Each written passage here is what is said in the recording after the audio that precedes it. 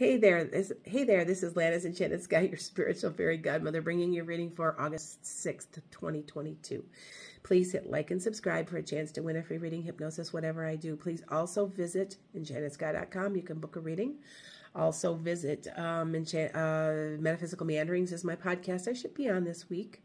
As far as it goes, I'm getting better every day.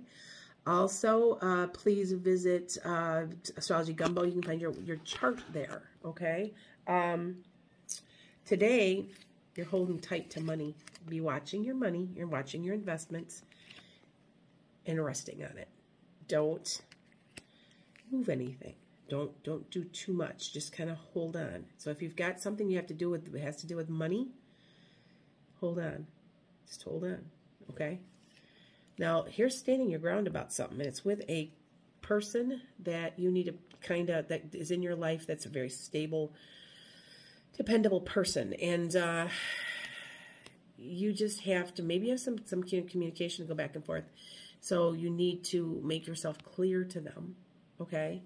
Now, here's you working on your house, but it also can be you just being recognized for the great work you do. It also can be you doing something to do with a job, okay? With a new start.